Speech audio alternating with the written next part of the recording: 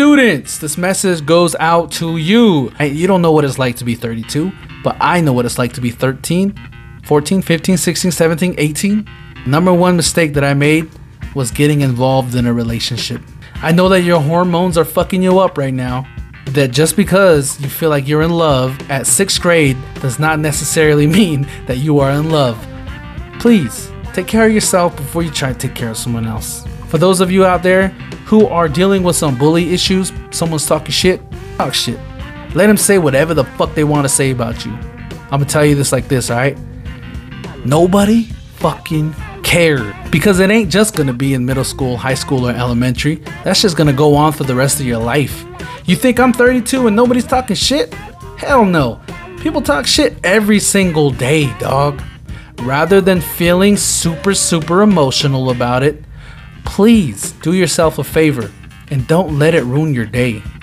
Don't tell anybody everything. You get a new friend, you guys are all homies, you guys are all cool. Yo, don't tell them everything. One of these days, one of those people that you're telling your secrets to is gonna spill the beans, and they're gonna do it to try and hurt you.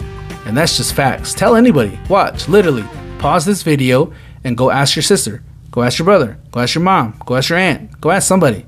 Someone is gonna say something that you told them in privacy just to hurt you. Boys, girls, stop with the partying, okay? You're literally 16, 17, and 18. You guys out there partying, alright? It's just movies. It's just fucking Hollywood. Don't be super influenced by that shit. All you have to do is go to school, do your thing, go home, help your family, join sports if you want, listen. That's it. And then when you get older and you're on your own, you can do whatever the fuck you want to do. Next message goes out to the teachers, to the faculty. I've been to hundreds of schools around the res. These kids tell me things about you. Is everything I hear positive? Hell no.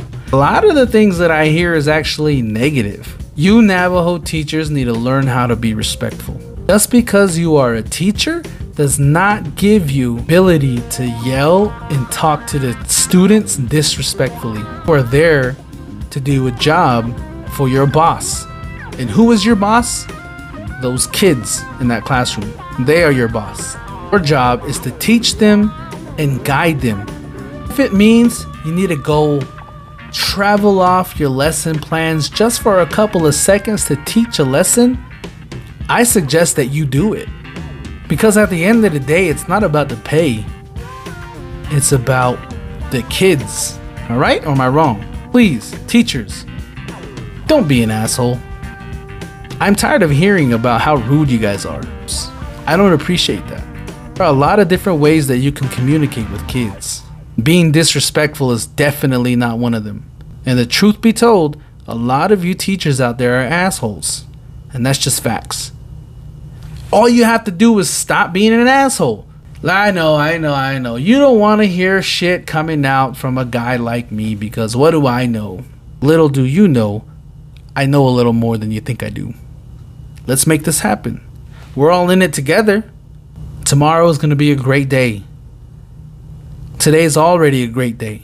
We're going to have an awesome time. Please share this video so we're all reminded of our duties and our place in this life.